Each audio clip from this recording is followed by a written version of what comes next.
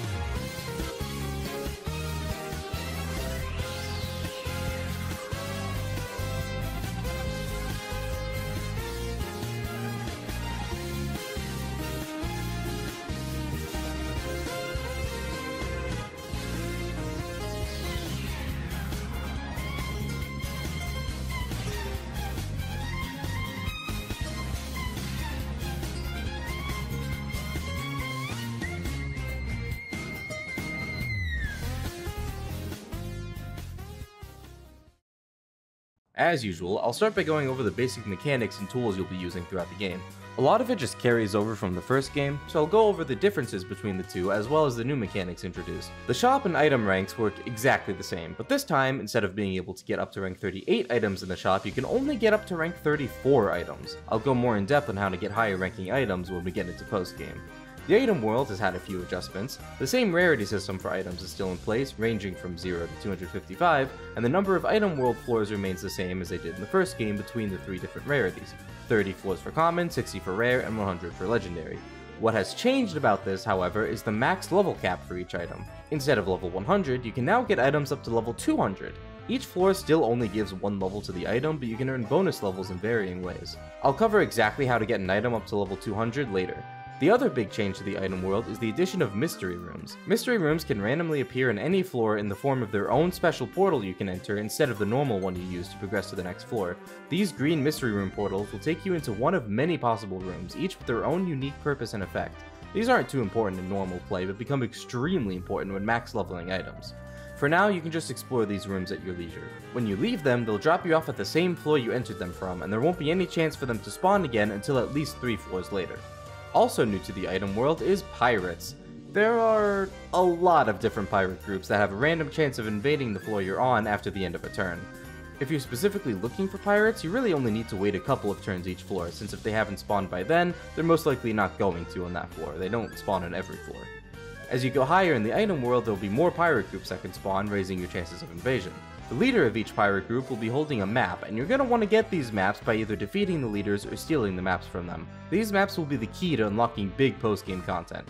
I also recommend keeping track of which pirates you've already obtained maps from, for reasons that'll be clear later. The Dark Assembly works pretty much the same way, and even has some quality of life upgrades. There's no more influence anymore, and instead your chances of passing a bill is displayed on the screen. Although I don't think this is quite what that is, as even a 20% or lower chance can make passing a bill normally seem impossible. I think it's more like the chances of each senator voting for you, or something to that effect. Regardless, the chances of passing the bill will be greater the higher this percentage is. Additionally, no more assembly ranks to unlock new bills. Promotion exams are a thing of the past. You can just pass whatever bills you can whenever you want, as long as you still have enough mana, plus whatever other prerequisite conditions there are. No more influence either. Regarding the stronger enemy bills, you no longer have to pass each one separately, and instead can just shoot up to the strongest enemies with one bill, equal to passing all 20 stronger enemy bills, or even pass an intermediary bill that's equivalent to passing 10 stronger enemy bills. There is one important change though. As a Dell, you have the option to attend a meeting as a senator. All this does is display a variety of bills that other party members or NPCs want to pass, and a Dell can sit in and help. We'll be using this a few times for specific bills we need for achievements. When it comes to battle mechanics, they're essentially the same. However, monsters are given a little more utility with the Magic Change feature. This was actually first introduced in Disgaea 3, but was then added to future Disgaea 2 re-releases. Magic Change allows a monster unit to become a weapon for a humanoid unit to use. Honestly, I never found much use for this feature, and oddly enough, it doesn't even become unlocked until entering the extra character mode you can do after the main story, similar to how Etna mode was in Disgaea 1. When taking on a monster weapon, the humanoid class will inherit some of their stats. It's not entirely clear how this works, and you generally have to level up a monster pretty high to benefit from this stats-wise, but when you Magic Change, the humanoid can also inherit the monster's ability on top of their own during Magic Change. More on abilities later. Residents, now called Innocents in this game and all games going forward, are relatively untouched. There's a new graphic next to each one, making it a bit more clear when an Innocent is subdued or unsubdued, as opposed to the saturated versus unsaturated dot in Disgaea 1. Almost all of the important Innocents are still here in this game, and there are even some new helpful ones. The Mentor increases skill experience gain by 1% per Innocent level, capping at 300. The Professional increases critical hit chance by 1% per level, capping at, of course, 100%. You can probably guess how important this one is, it's basically a must-have. The Arms Master is still here, still with a tie cap of 1900, as well as all the single stat specialists. Again, they have a cap of 19,999 per Innocent, and again, I said screw that. There are also Innocents which increase elemental resistances. Aeronaut for wind, Firefighter for fire, and Cryophile for water. These were also present in Disgaea 1, but weren't very important. However, in this game, they'll definitely be more beneficial, as magic is the big damage dealer in this entry, and the higher your elemental resistance is, the more damage you do with that element, so make sure you invest in at least one of these. Now, I did say almost all of the important Innocents are here. There's one that isn't here, and it's a very important one: the Statistician. I think Satan himself made this game, to be honest, and one of his many tricks was removing the Statistician Innocent and implementing an entirely new system to gaining bonus experience, the Felony System. I'll talk more in depth about this later, but it's your only way of getting to that 300% bonus experience from killing enemies that Statisticians gave you in Disgaea 1. There's also the Lover's Innocent, which has a different effect depending on which class or character it's associated with. More on that later. Transmigration, now called Reincarnation for the rest of the series, is still in place and works the same way. Creating characters is the same too, and there's a new mix of classes to choose from. An important thing to note is that mages no longer have Braveheart. Both mages and magicians focus on debuffing enemies, while clerics have the ally buff skills including Braveheart in addition to their healing. One of these buffs is also Magic Boost, which works the same way as Braveheart but with intelligence instead of attack. These are applied the same way as in Disgaea 1, so you'll need the spell to be cast 5 times on a character to receive that 100% stat buff. Another major change this game has is passive skills. I'm gonna go ahead and call them Evilities for simplicity's sake, because that's what they're called in Disgaea 3 onwards, and they're basically the same thing. They just can't be transferred between classes or characters. Each unique character, as well as each class, has their own Evility that just gives them an extra passive ability. Adele's Evility makes him deal 50% more damage to enemies of a higher level than him, mages reduce all their SP used by 50%, etc, etc. Before we get into the grind, I'll mention the one class you're going to want to level up for maximum damage in this game. Much like the Majid in Disgaea 1, there's an optimal class used in Disgaea 2 that you'll want to stick with for endgame, and that is the Magic Knight. This is meant to be a class specializing in both physical and magic skills, but all you need are the magic ones. That's because magic is absurdly broken in this game for whatever reason, and the Magic Knight's ability boosts her elemental resistance, and therefore damage, by a clean 25%. So now, instead of getting the rank 40 sword, the Yoshitsuna in the endgame, you're going to want to go for the rank 40 staff instead, the Omnipotent Rod. Although you're still going to want to get the Yoshitsuna anyway at some point, since there's an achievement specifically just for getting it. Life's a bitch, huh? On top of the Magic Knight's inherent ability, there's also a way to add an extra 50% damage to her magic attacks, and that's through the Lover Innocent. In short, the Lover Innocent increases all stats of whatever character it's on by 1% per level, capping at 25. It also has the added bonus of buffing that character's ability for every level the Innocent is. Since the Magic Knight's ability makes her do more damage with magic attacks, the Lover's Innocent amplifies this with 1% more damage added on top of that for each level. This means with Lovers, the Magic Knight gets 50% more elemental damage and a 25% stat increase, totaling 75% more damage with elements. This is a big boost to just passively have. As for how to obtain Lover's Innocence, that's a bit tricky. Normally you can just find Innocence on random items in the shop or something, but not here. The Lover's Innocent is unique in that the only way to obtain it is by making it spawn on already equipped items. You have to have an item of at least rank 5 equipped for a long period of time for a chance to have a Lover spawn on it, and the Lover will be the version of whatever character you're using. So equipment on a Magic Knight will spawn a Magic Knight Lover. The character also has to be out of the base panel for this chance to register. If you unequip the item at any point, the counter resets. Additionally, the value of the lover that spawns varies between rarities, with 1 for common, 2 for rare, and 3 for legendary. So the general strategy for this is to equip 4 rank 5 or higher legendary items, and keep grinding the same map over and over until a lover spawns in all the items.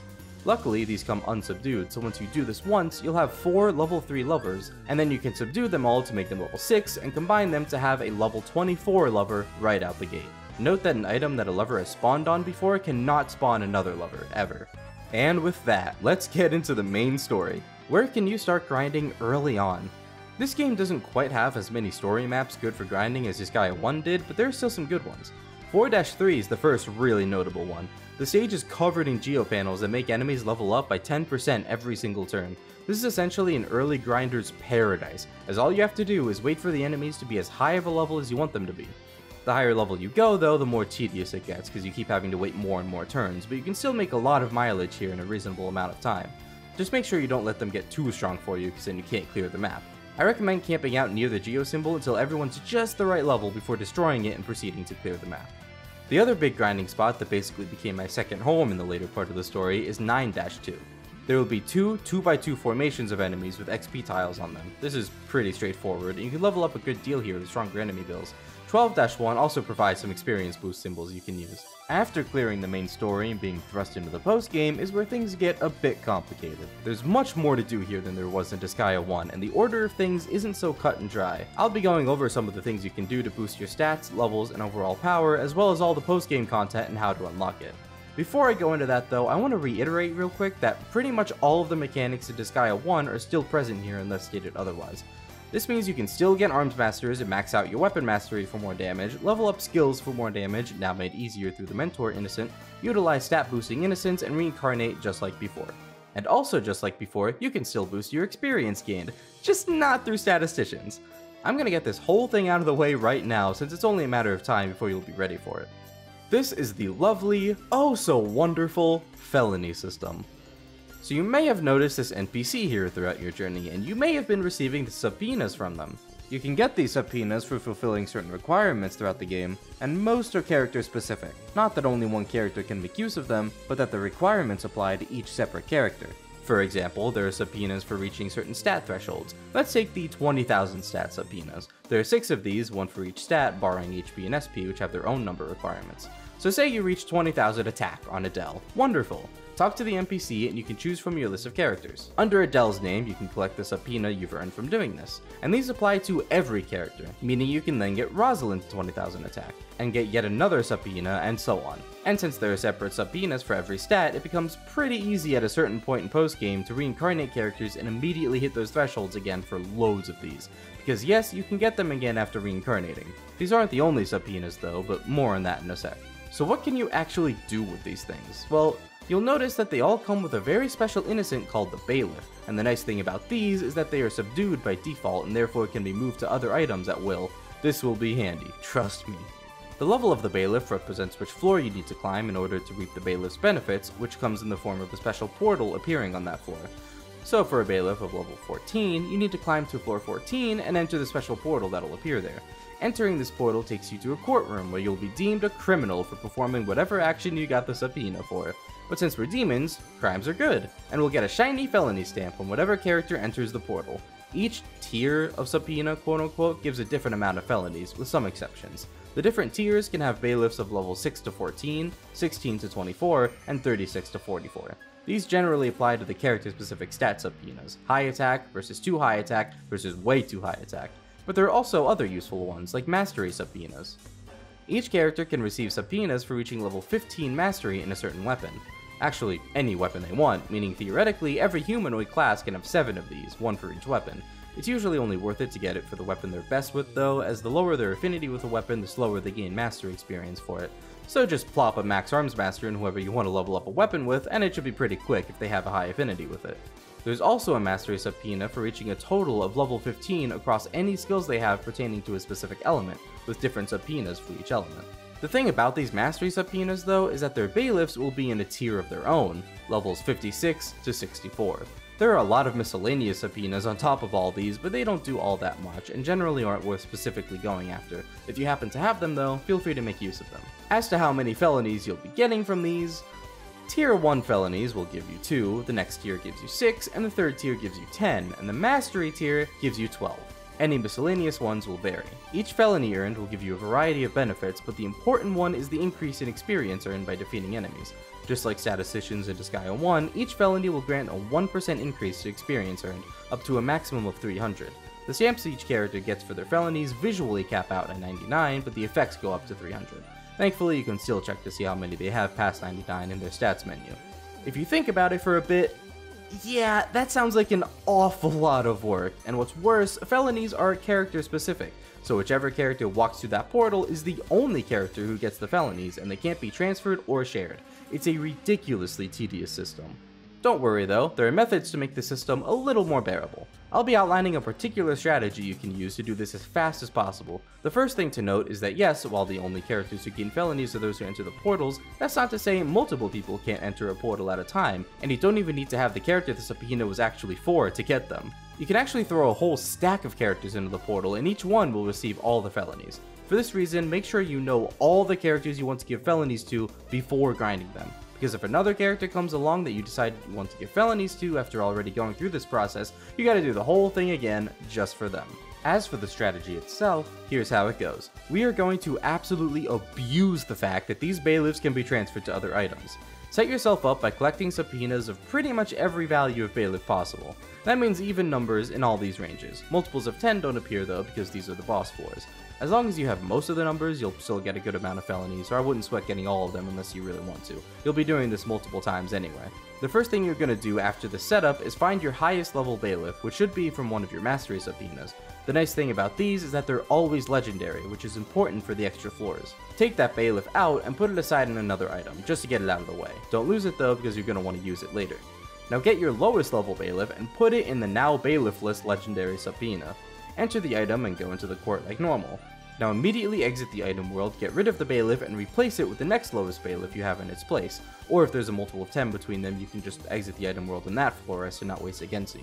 So if you just cleared a floor 8 bailiff, exit the item world in floor 10, replace the level 8 bailiff with a level 12, or 14, or whatever you have next, and hop back in. Now you only have to climb a few more floors to reach the next bailiff gate, receive those felonies, and rinse and repeat all the way up the ladder. Keep cycling through this process until you have reached 300 felonies on each character you wish to. It's a painful process, but remember you can do multiple characters at the same time through stacks, which I recommend always doing, and it makes future grinding much easier with the increased experience gain. And speaking of grinding, the iconic Cave of Ordeals is back. Again, this appears as a bill you can pass in the Dark Assembly, and again, this houses the best grinding spot in the entire game. This time, the prize map is Cave of Ordeals 4. It consists of a 4x2 formation of marionette enemies, and what kinda sucks about this stage is that you can't wipe them out in one hit like you could for the 3x3s in Disgaea 1. It takes 2 attacks minimum to clear this stage. I remember having trouble actually getting to the point where I could easily survive and wipe out the enemies on this stage, so remember to use buffs like Braveheart and Magic Boost, and maybe even invest in some stat specialists like Hit for accuracy and evasion, or Intelligence or Attack for more damage. Personally, I've never messed with the stat specialist for reasons like this, and kinda tend to brute force my way forward, but it's an option. Remember to use stronger enemy builds if you can handle them for even more experience. Once you are sufficiently leveled, you may want to start checking out the real endgame area, the Land of Carnage. Yes, it's as every bit as terrifying as it sounds, but even more terrifying is the unlock requirement. And for that, we have to talk about pirates again. You know those maps that the pirate captains are holding? I really hope you've been getting those whenever you can, because you need all of them to unlock the Land of Carnage. This means you must encounter and obtain the maps of every single pirate group that can ambush you in the item world. This can take a long time. What I did was start climbing through a legendary item from floor 1, exiting and saving after every threshold after which new pirates can appear. The goal was to encounter all or almost all of the new pirate types possible in those floors. So say, from floor 1 to 20, I'd try my best to encounter these pirates that can appear there. If I didn't get any, or not enough, I'd reload my save and try again. If I did, I'd save again on floor 20 and keep going, this time going for the floor 21 plus pirates in addition to previous pirates I may not have yet encountered. The goal here is to reasonably be able to encounter all of the pirates in one item world climb, saving or reloading after each 10th floor, thus collecting all the maps. The nice thing is that there aren't any new pirates after floor 41 other than the ones that appear there, except for one at floor 61. giving you some breathing room in the latter half of the item world. An important thing to note is that you can equip the treasure maps you've already gained onto characters to increase the chances of pirates spawning. The more maps equipped, the higher the chances. I don't think the units with the maps equipped have to be out of the base panel to get this bonus, so they can be on anyone. There are technically 2 more types of pirates that appear on floor 91 and above, but they're Land of Carnage exclusive, so obviously they don't count here, as it's not even possible to encounter them yet. Once you finally collect all the maps, a giant boat will appear in the hub world with an NPC in front of it. Talking to the NPC will take you to the Land of Carnage. The Land of Carnage is just the same as the normal game. I'm serious, that's the best way to put it. You can do everything you can do in the normal game here. Story content, item world, Dark Assembly, etc, etc. The one difference though, as you may have guessed, is that all the enemies are stronger. And I mean like, a lot stronger. You will want to ease yourself into this, and definitely don't go straight to Cave of Ordeals 4 because, good luck with that. Oh, and I suppose there is one more slight difference that's just a little bit important. I can finally talk about higher ranking items, because nowhere outside of the Land of Carnage can you find any items above rank 34. For the higher ranking items, they have to be obtained here. As for actually getting rank 40 items, they're obtained the same way as in Disgaea 1. Find a legendary rank 39 item in the item world and steal the rank 40 from the item god. It just needs to be done in the Land of Carnage. And don't worry, all you need to do in the Land of Carnage is find and steal these items. You don't actually have to do the entire item world in the Land of Carnage. So go through your rank 39 item in the normal world, again seeing out and saving at floor 99, then go back into the Land of Carnage and steal the rank 40 from the item god on floor 100. This is another game I didn't bother with thieves too much on, so I can't speak from my own experience, but everyone says thieves are kinda busted in this game, being able to inflict ailments such as sleep. But as for how the stealing percentage works, I would say if a thief isn't working out, just level them up more, or just use your strongest character, even though they won't have the 99% effectiveness that thieves would, and would have at most 50%. That's what I did.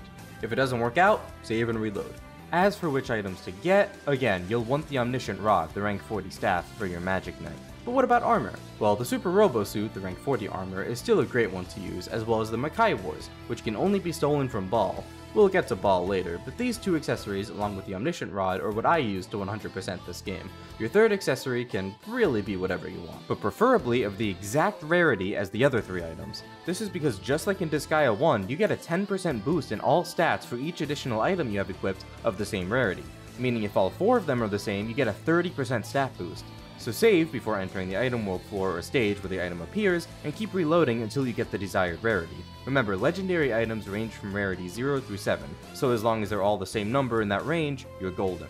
And here's where we get to the fun part, getting an item up to level 200. Now, to get the absolute max stats out of this, you need to put single stat innocence in every slot on the item, tutors in the case of intelligence. But again, I did no such thing and still had a fine time. The main reason I didn't do it though is because I mistakenly thought that they needed to be full stacks, as in level 19,999, to get the full bonus effect. This is not the case. Just like in Disgaea 1, whose guide I was making when I first found out about this fact, it doesn't actually matter what level they are as long as the innocent slots are filled. If all the innocent slots are filled, you'll actually gain a small permanent boost to that stat for every time the item levels up.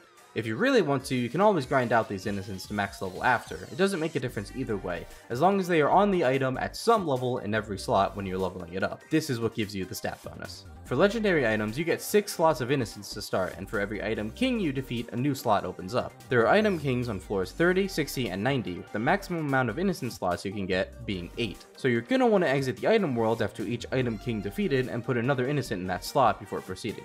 If you're doing this, remember to clear the item of any other innocents it came with by repeatedly entering floor 1 until you find one, subdue it, cancel out, remove it from the item, and repeat. But this time around, there is a lot more that goes into boosting an item's stats than just this. For starters, you can actually kill each item boss twice for an extra bonus. Normally, killing item bosses gives you a nice little boost to the item stats when it levels up, and by cancelling out after killing one and going back in to kill it a second time, you can get that boost again. This isn't indefinite and only applies to the first 2 kills. And in the case of item kings, this means you can get both of those extra innocent slots on floor 30. Just remember to add a new innocent as soon as it's available. There also exists the Innocent Town. There is a random chance after each 10th floor that instead of the normal exit or proceed notice, you'll instead be transported to the Innocent Town. Here you can exit or proceed, but this is also where you can encounter the item assembly. Sometimes. It won't always be in the Innocent Town, but if it is, you can use it to pass bills exclusive to this assembly. You can only pass 1 bill per visit, and if you exit after getting denied, you don't get a do-over. These bills include more Insert stat here, where you can increase the bonus obtained from leveling up in any one stat. These bills can be passed a total of 3 times for one item, so of course, the optimal way to perfect your stats is to encounter the item assembly and pass this bill after floors 10, 20, and 30. To save Gensies, I recommend killing the item boss once, Gensiing out and saving, and then killing the item boss again before clearing the floor and hoping for an innocent town and an item assembly to kill 2 birds with 1 stone. Save and reload until you're successful. Of course, on floor 30, make sure to be adding those innocents in as well. This sounds like a lot to keep track of, and it kind of is, but this is only for stat boosting. We haven't even started talking about how to actually get your item to level 200. This is quite the process, so be prepared. There are 2 ways to get extra bonus levels on top of the 1 level per floor you obtain, and those are level spheres and mystery rooms. I talked about mystery rooms a bit before, and these things are extremely important when max leveling an item. The rooms that can grant you extra levels are ambush rooms and fortune teller rooms. In an ambush room, you'll be surrounded by 7 enemies of the same type, and if you manage to defeat all of them in 2 turns or less, you'll be granted 3 extra levels to your item. The fortune teller is a more risk-reward room. There will simply be 1 Geomancer NPC, and upon talking to him, he'll give you a fortune. The better the fortune, the more bonus levels you can get. The kicker is that these fortunes can also be bad, making you lose levels on your item. The fortunes can be good, giving you 3 levels, great, giving you 10 levels, or bad, taking away 3 levels.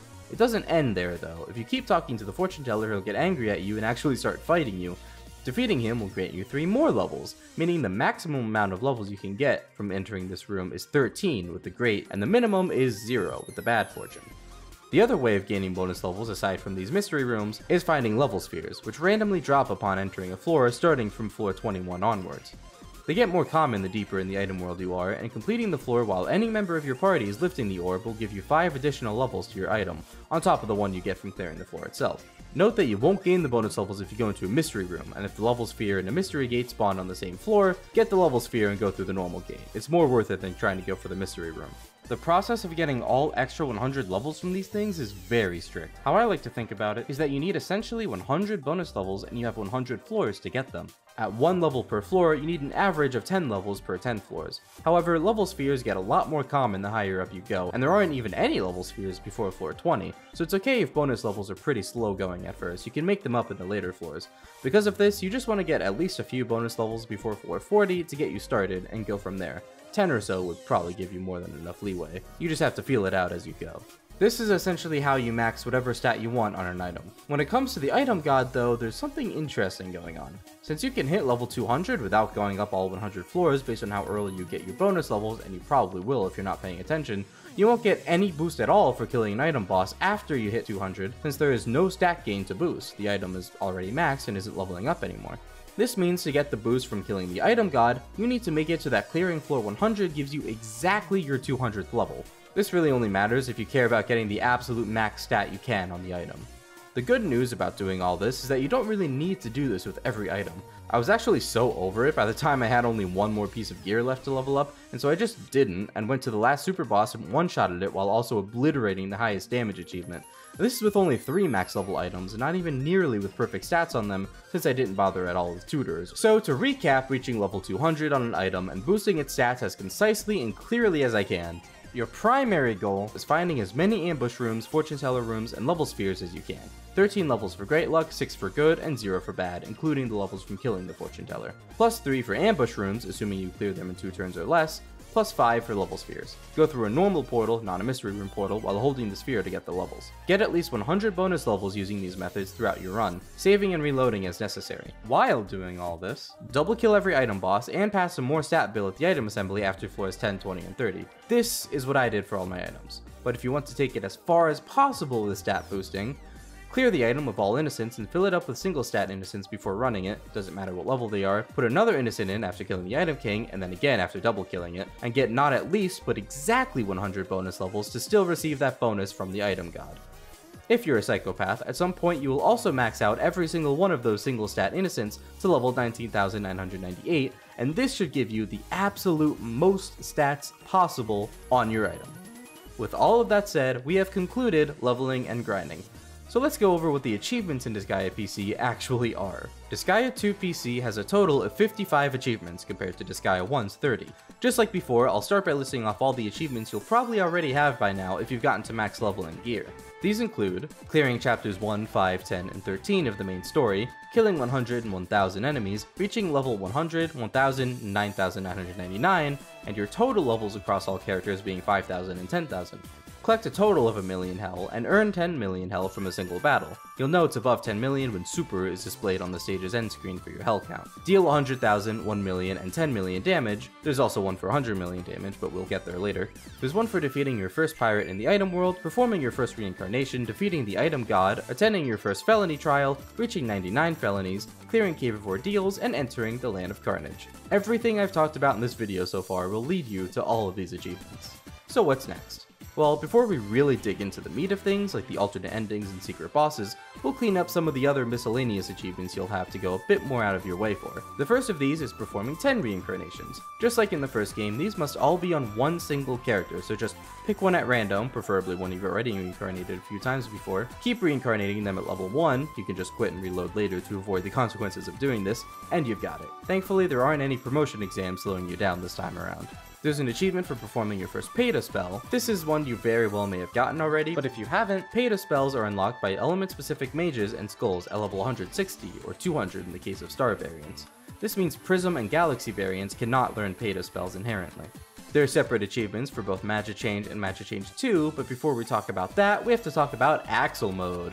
Just like Etna Mode before it, Axle Mode is an alternate story you can choose upon clearing the main game. The enemy levels will continue to climb starting from where they were at the end of the main story, so make sure you're prepared for that. There are 4 episodes and there are achievements for clearing the first and final one. During the course of Axle Mode, you'll learn Magic Change, and performing one nets you another achievement. So what in God's name is Magic Change 2? Well, after unlocking Magic Change, a new mystery room can appear in the item world where you'll find Mal, the protagonist of Disgaea 3, and he'll give any one of your monster characters a special power. This is Magic Change 2, and giving this ability to a character via this room will earn you the achievement. Magic Change 2 allows a monster to Magic Change onto a humanoid even if they already have a Magic Change weapon, essentially just inheriting another ability. As mentioned before, there is an achievement specifically for acquiring the Yoshitsuna, so find that legendary Cosmic Blade and get to work. There's also an achievement for completing the extra stage called Evil Academy Special Class. This is actually 3 stages centered around Disgaea 3. The first is Mr. Champlu's stage, unlocked through a Dark Assembly bill after logging at least 50 hours of gameplay in your save file and clearing Axle Mode. After clearing this stage, the bill for Raspberry stage can be passed, with the extra prerequisite of clearing at least 30 Dark World stages. We'll get to the Dark World soon. The third and final stage is Mao's stage, again unlocked through a bill after clearing Raspberry stage, and with the extra prerequisite of unlocking the Land of Carnage. Clearing Mao's stage will earn you the achievement. And I suppose we finally have to talk about the Dark World. Each map of the story has an alternate Dark World version of it. To unlock the Dark World itself, you need to find and hit 5 hidden switches throughout the hub world. This can literally be done at any time, they have always been here. But I recommend saving it for when you're strong enough to decimate enemies, because trust me, it's a doozy. After hitting the switches, a boss fight will occur.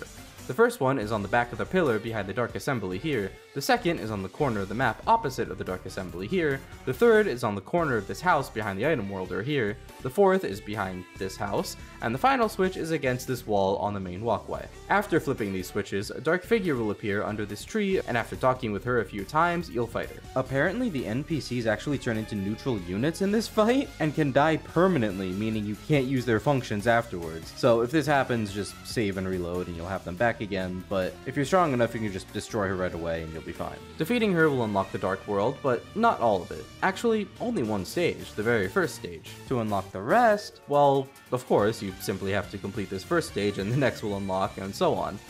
Is what I would say if Disgaea 2 knew what common sense was, but it does not. You actually have to first complete the normal stage counterpart and fulfill specific requirements, meaning you have to do every single stage again to then unlock its Dark World version. The conditions are different for every single map, and nowhere does it tell you this is the case, much less what the requirements actually are, so I'll link a helpful guide in the description. You'll know if you fulfilled the requirements because a Gate to the Dark World is open message will appear either when the requirement is fulfilled or after completing the stage.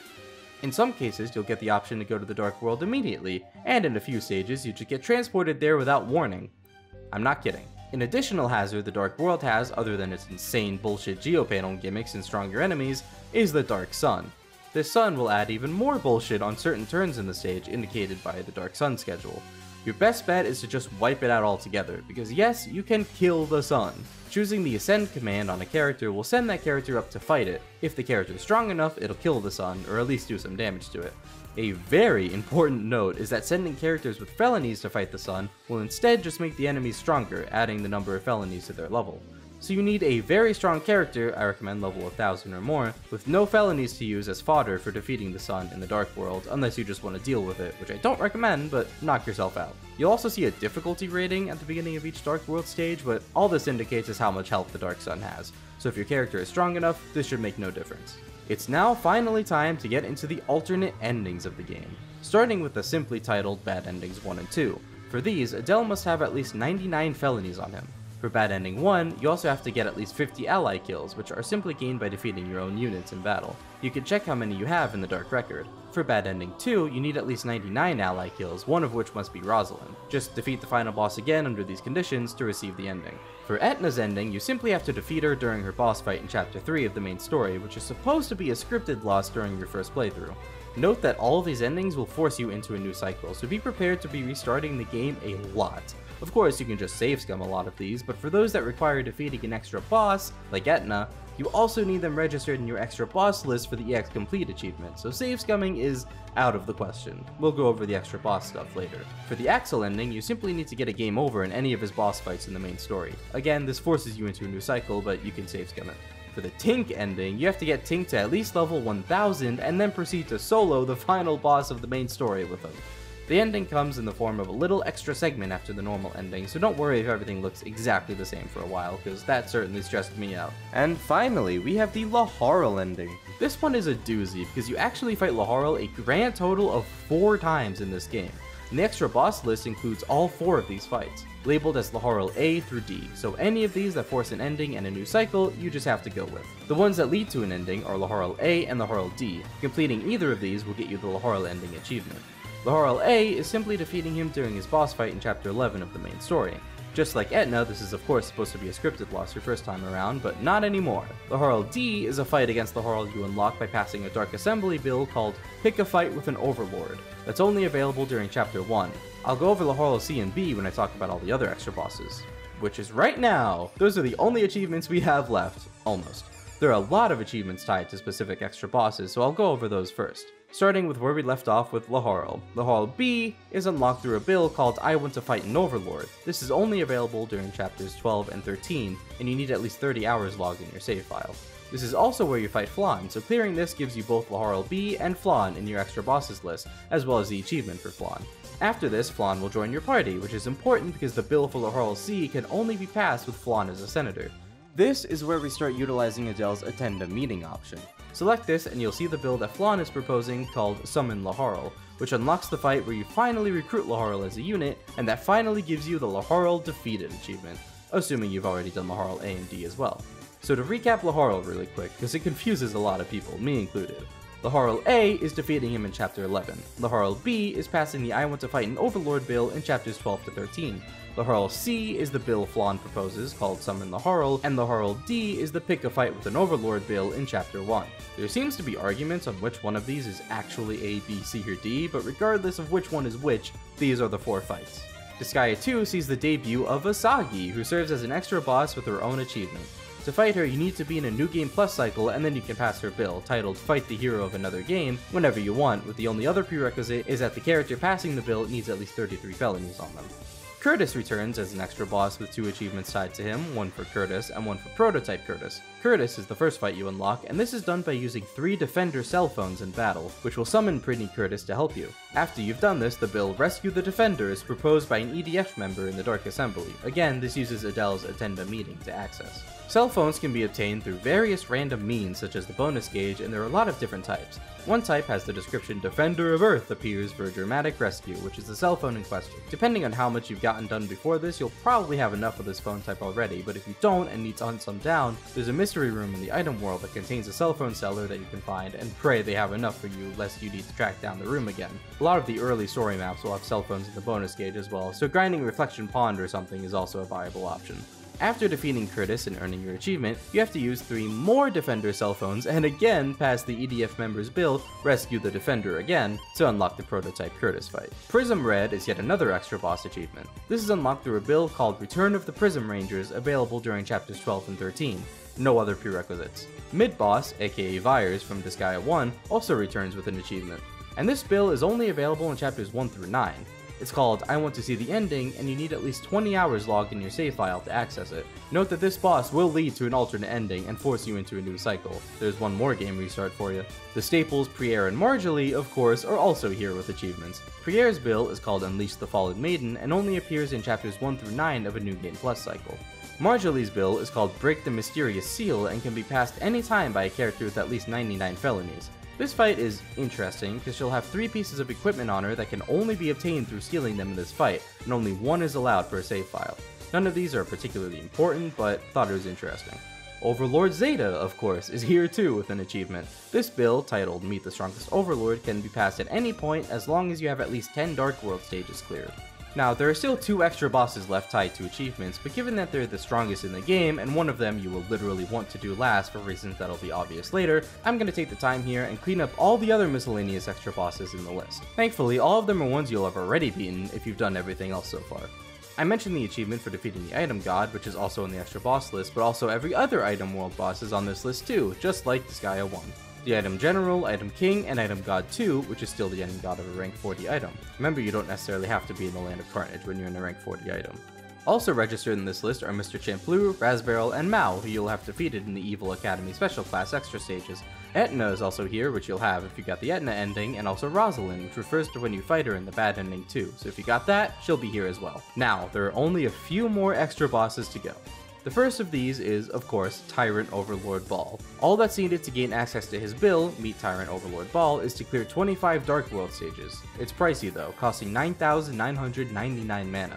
Ball's stats, as you would expect, are pretty high.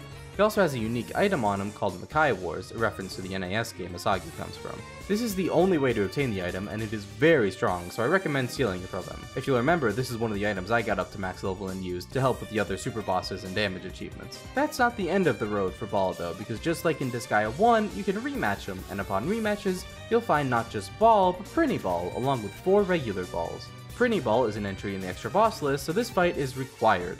Prinny Ball has significantly higher stats than normal Ball, so be prepared. Note that Prinny Ball also has a special item on him, the Prinny Suit. Again, this is a powerful item and can only be obtained here, so I recommend stealing it. Also, don't leave Prinny Ball as the last unit on the map, because his ability, just like normal Balls, doubles his stats when he's the only unit left. In the normal Ball fight, this ability is irrelevant since he's the only one on the map in the first place, but this can really screw you over with Prinny Ball. Now there are 2 extra bosses left. Next up to bat is Pringer X Go, the true final boss of Disgaea 2 PC. There's a rather annoying requirement to unlocking his build though, and that's to encounter the Prinny Ball pirates in the item world. Yes, you heard that correctly. After defeating both Ball and Prinny Ball, they can actually appear in the item world as pirates in floors 91 and above, but only in the Land of Carnage. I very much recommend getting the lowest ranking item you can find so the enemies have relatively lower stats to give you an easier time. The Prinny Ball pirates will look exactly the same as normal Prinny pirates, so make sure to check their title to see what kind they are. Depending on your luck, this could take a while. After defeating them, exit the item world and the bill for Pringer X Go should appear. This can only be passed in the Land of Carnage, and it's simply titled Face the Final Battle, costing 9,999 mana. Pringer X Go is pretty strong, but if you've done everything else, he should go down easy. The only thing to note is his rather annoying unique ability, which makes it so that he can't take any damage from special attacks he's already received. It's here that I would like to outline a particular strategy I use to basically nuke enemies, and this is the perfect place to show that off, considering this is both a relatively strong super boss and one-shotting him is preferable given his ability. What you're going to want to do is have 5 clerics who by default know the spell Magic Boost. Then get 2 other Magic Knights who both know anti-whatever element you're going to end up using with your strong Magic Knight. If you're using an ice spell, use anti-ice on the enemy. This is learned at level 30. This is because anti-ice or anti-whatever element will make an enemy's affinity for that element drop by 50%. By default, Finger X Go has 0 in every element, so using 2 anti-spells will have the desired elemental affinity drop to its minimum, negative 99%. This means it will effectively take double the damage from an attack to that element. You are basically doubling your own damage output on top of shredding the boss's elemental defenses, theoretically quadrupling the damage you deal. Unleash Peta, whatever element you want, and you should deal untold amounts of damage. However, I mentioned 2 more extra bosses. This is because you fight Finger X Go not once, but twice. The last extra boss is Unleashed Finger X Go. Once you defeat Finger X Go for the first time, yet another build will appear in the Dark Assembly called Unleash the Land of Carnage, again, costing 9,999 mana. This is truly the final challenge of Disgaea 2. Passing this build will supercharge the enemies in the Land of Carnage even more than normal, to an absurd degree, and the only way to reverse this effect is by starting a new cycle, so make sure you're ready for this before passing the bill. Once the bill is passed, all you need to do is enter Finger X Go's stage and defeat him again. Simple enough, and yeah, he's maxed out. Literally, he has the maximum amount of stats possible in this game, 160 million health, and 40 million everything else. And this isn't technically a new fight, this counts as you re-entering the stage, and Finger X Go has a funny little quirk for his refights. There are 8 of him. Here's what you're gonna want to do. Run. I'm kidding, kind of. See, there is some good news here. There is a very good reason we saved this fight for last, and it's much the same reason why we saved General Carter for last in Disgaea 1. It's because if you already have all the other bosses registered in the extra boss list, you'll actually get the EX Complete achievement immediately upon defeating the boss in battle. This is because the boss unit being defeated is what triggers it registering in the list, rather than completing the stage itself. And for this to happen, you only need to defeat one of these Finger X Go's, meaning you can enter the stage, nuke one of them, pop the achievement, and peace the hell out. Of course, then you don't get the satisfaction of having a completed extra boss list on your save file, but hey, that's good enough for me. If you want to go all the way though, I'll link a wonderful guide in the description. The author of this guide also made a similar one for Disgaea 1, and these really helped me a lot when playing them. And the very end of their Disgaea 2 guide outlines their strategy for legitimately beating this map. It requires a lot of extra preparation. As for me, I took my shiny blue ribbon, said fuck this map, and went home. Now, normally in these guides, I would save one particular achievement for last, the highest damage achievement. In Disgaea 2, this is the achievement for dealing 100 million damage in a single blow. Special skill animations should be off, because if an animation has multiple hits in it, those will be counted separately, whereas if animations are off, they'll all just be in one blow. This is because in most games, the big damage achievement is very difficult, but weirdly enough, it's very easy in Disgaea 2, provided you've already done the grinding outlined in this guide. Namely, an Omniscient Rod, Makai Wars, a Super Robo Suit, all at level 200, and of the same rarity, as well as your level 100 Elemental Innocent, Aeronaut, Firefighter, or Cryophile, level 100 Professional, and level 25 Magic Knight Lover. Having all of these and using the strategy outlined earlier for super bosses with the magic boost and lowering enemy element affinity will easily destroy that 100 million damage barrier and one-shot even Unleashed Finger X Go. And with that, we have finally reached the end of the road for Disgaea 2. It was quite a long and tedious one, but I really hope this video was able to help you with your journey and make it just a little bit easier. If that is indeed the case, consider liking, subscribing, yada yada, all that YouTube stuff. I do plan on making guides like this to other Disgaea games as well, so feel free to stick around for those. And of course, if you have any lingering questions, feel free to ask in the comments. I also have a Twitter you can interact with me on, so consider giving that a follow for more detailed and frequent updates. Thank you so much for the support, and I'll see you in my next endeavor. Peace.